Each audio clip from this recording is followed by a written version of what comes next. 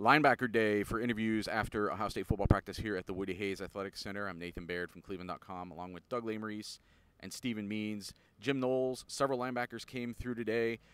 One of the most important things we learned, because you're always trying to get some verification on things you've seen, when we've seen the linebackers go through drills in practice and there's a first team, second team, third team, reliably it's been Steele Chambers at the will linebacker, Tommy Eichenberg is the Mike linebacker. We kind of wondered coming into the preseason can someone else move up and surpass Steele Chambers, who is a converted running back who kind of got pushed into that job last year.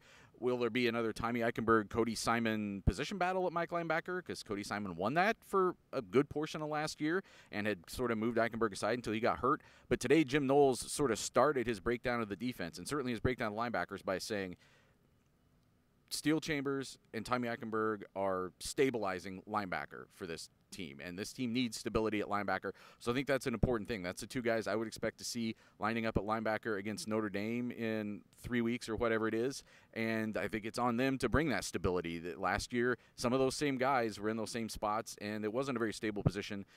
That's the job they have to get done this year. Doug, what kind of jumped out to you from the interviews today? So I was asking all the linebackers, like, who's the fastest linebacker, who's the strongest, smartest, funniest? And Chip Trainum got a lot of votes for fastest, and he got some of the votes for strongest. So it's like, okay, well, he's fast, he's strong. Well, that seems pretty good. Transfer, played running back, he's playing linebacker at the college level for the first time.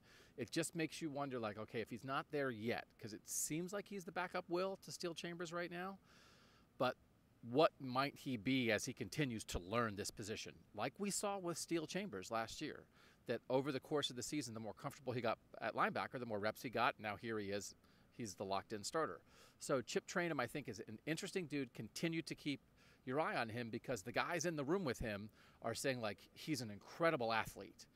And we're just waiting, I think, for everything else. It's reasonable. He was his running back in the Pac-12, and now he's going to be a Big Ten linebacker. But, man, if that clicks, there could be something there.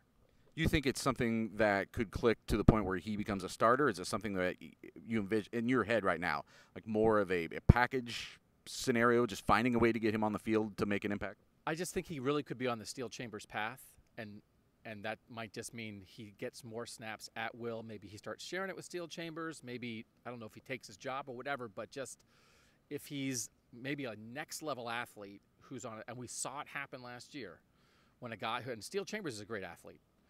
When he got comfortable, then it was go time. I would just say not now, but maybe by the middle of the season. Not a package, but just real will reps.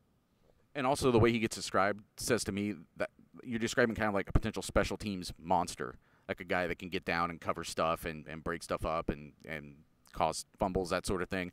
Interesting guy to pay attention to. Steven, C.J. Hicks, another guy at will linebacker, the youngest guy at will linebacker, but a guy that everybody is very interested about this fall. Yeah, he might be the most talented guy in the room, but he's also young and doesn't know what he's doing yet.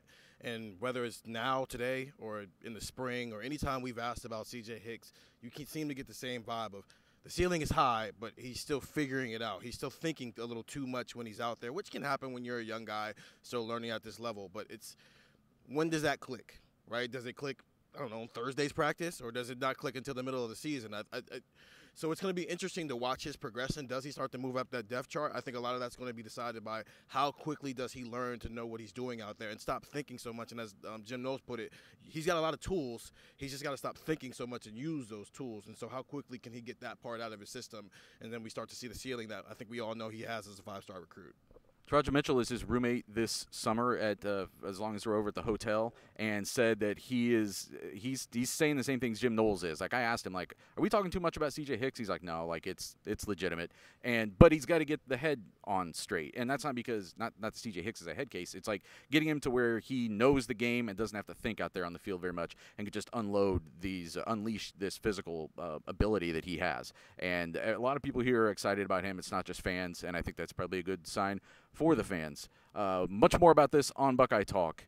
Get that wherever you can find podcasts, and get the text 614-350-3315 throughout camp and on into the season with Buckeye Talk.